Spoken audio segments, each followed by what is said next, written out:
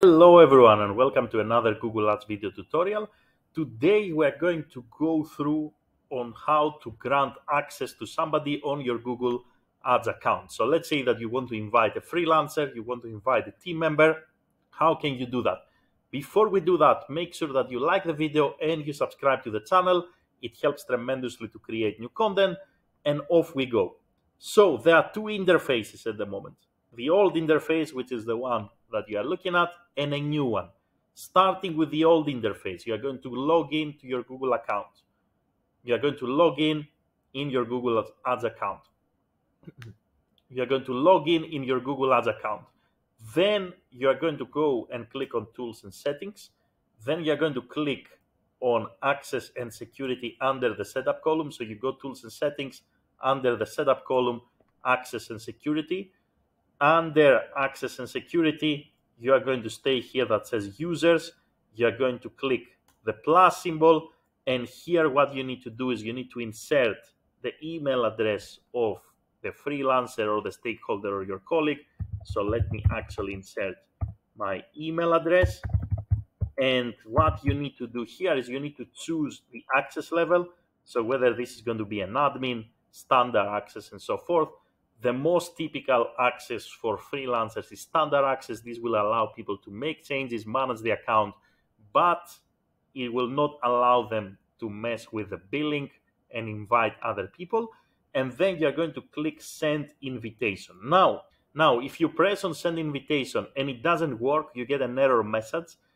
Then what you need to do is you need to go to Security. So you're going to come here and go to Security, and you are going to allow certain URLs to be basically part of your Google Ads account. So you're going to click on Security, you are going to go to Allow Domains all the way in the bottom, and then you're going to say that I allow, for example, gmail.com, or I allow, for example, let's say xyzlab.com, and you're going to add these domains, you're going to save, and then you're going to go back to users and you're going to repeat this process. So once again, for those of you who go to add a user and you get an error message, then you need to go to Security. From there, you need to scroll down, you need to click on Allow Domains. You need to insert the domain without the HTTPS www, just the domain name .com, .co, and so forth. You're going to save. Once you save, you go to Users. Then again, you click the plus symbol, you add the email address, you give the access level, you select the access level, and that's it. For those of you who are using the new interface, let's go to the new design.